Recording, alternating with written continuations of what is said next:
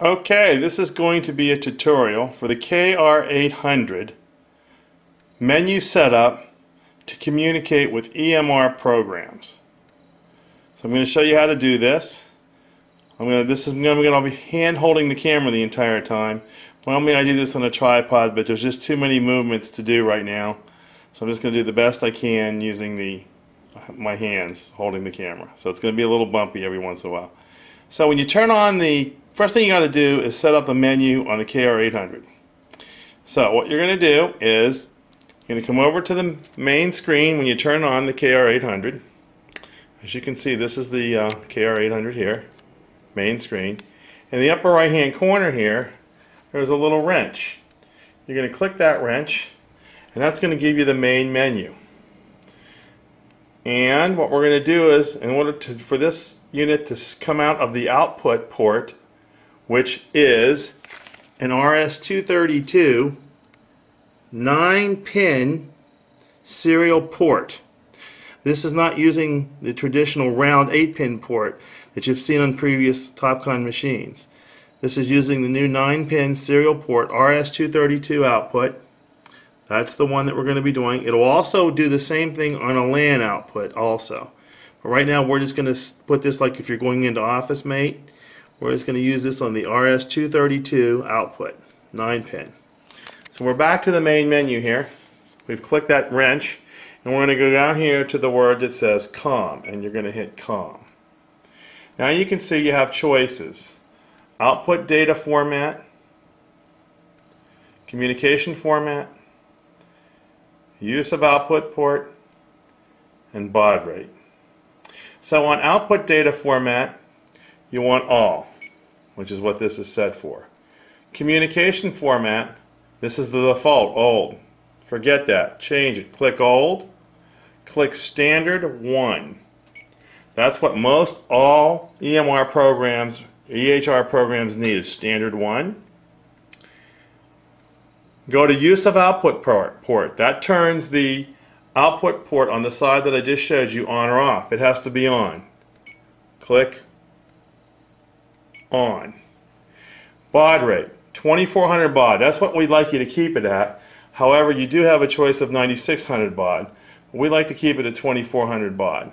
That's what most of the EMR programs need. So let's go with the 2400 baud, not 9600, 2400. Then down here in the lower left hand corner you'll see the word return. Click return. Okay, now you're ready to get the rest of the items that you need to do the output. Okay, so the next thing you need is, if your computer has a true blue serial port on it, a true 9-pin port, then all you need is a null modem cable, and I'll show you what that is. If it does not need a null modem if it does not have a 9-pin serial port on it, then you'll need a USB to RS-232 9-pin adapter, and I'll show you what that is. So for that we're going to swing down here. So as you can see, this is a null modem. It says right on it, null modem adapter, null modem cable. This one is male on one side, 9 pins, and on the other side, still says null modem, female, 9 pins. This is what you need to connect your KR-800 to the computer that has the EMR program on it. Must be null modem, must be female on one side and male on the other side. Now if you don't have an RS-232 9-pin port on your computer, then you'll need a USB to RS-232 adapter. They look like this, where you have that 9-pin male connector on one end,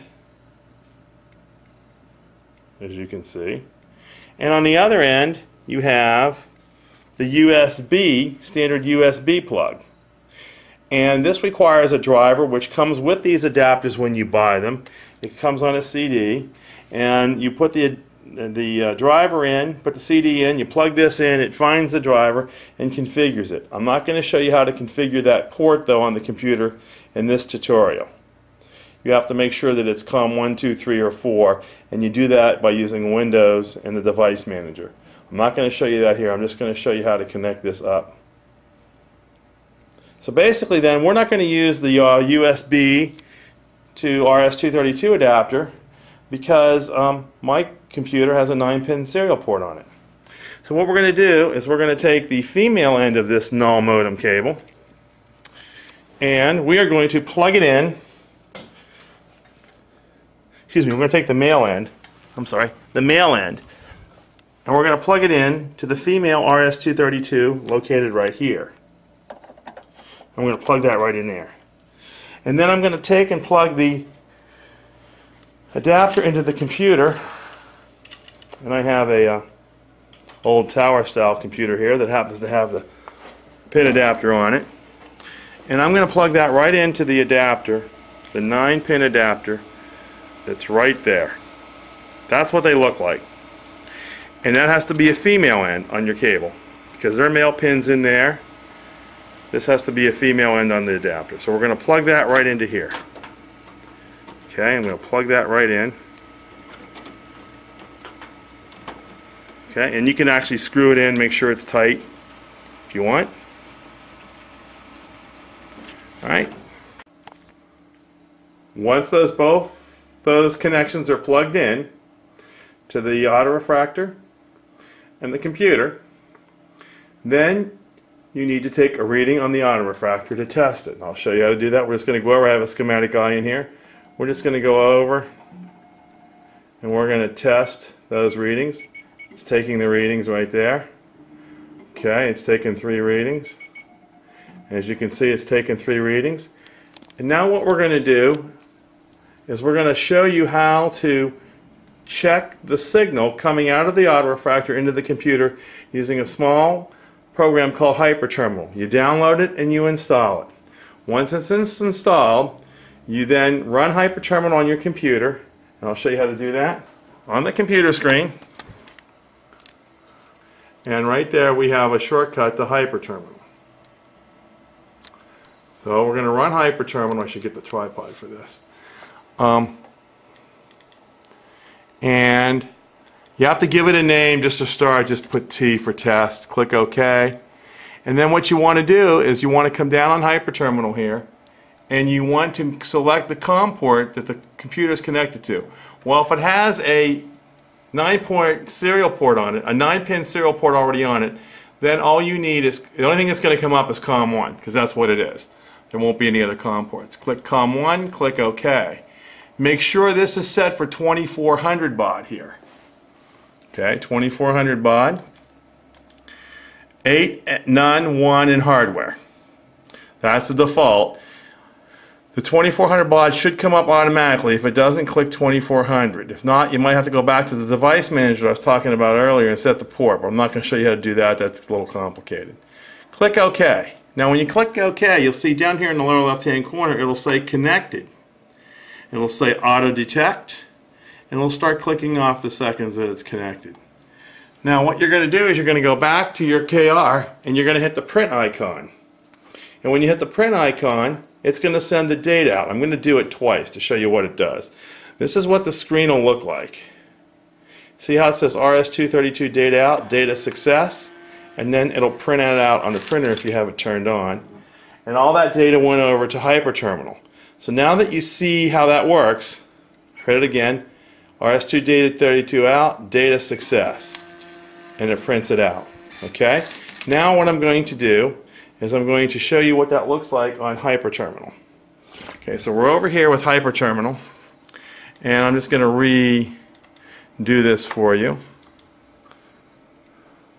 So basically then, you're going to click on the Hyperterminal, you're going to give it a name, test, you're going to click OK.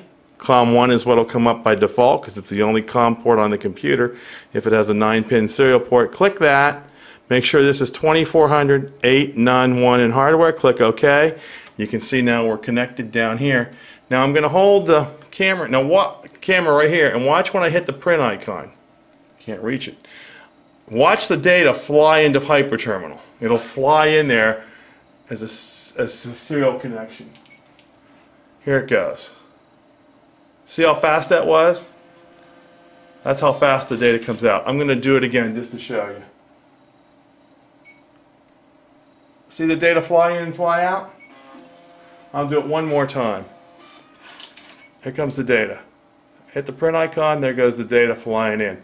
That means that all the data is getting into the computer. Once that's done, any EMR program will take that data, providing it has the equipment integration package for that particular instrument, is built into the EMR. It'll take that data and put it into the fields for you for your patient record. Hyperterminal, again, is just a checking program we use to check to make sure the data is coming out of the unit, out of the KR autorefractors, can be any manufacturer, into the computer. We just check to look to see if that data is coming out. That's what Hyperterminal does. You do not use Hyperterminal for your EMR program, your EHR program. You do not. You only use it to check to make sure that the data is coming into the computer. Once it's in the computer, then the EMR company should be able to configure the system, or maybe some of the reps too that are selling the units can configure the system to accept the data for OfficeMate, CompuLink, NextGen, Crystal, any of those. So that's the tutorial on how to do it, and I hope you enjoyed watching it. Thank you.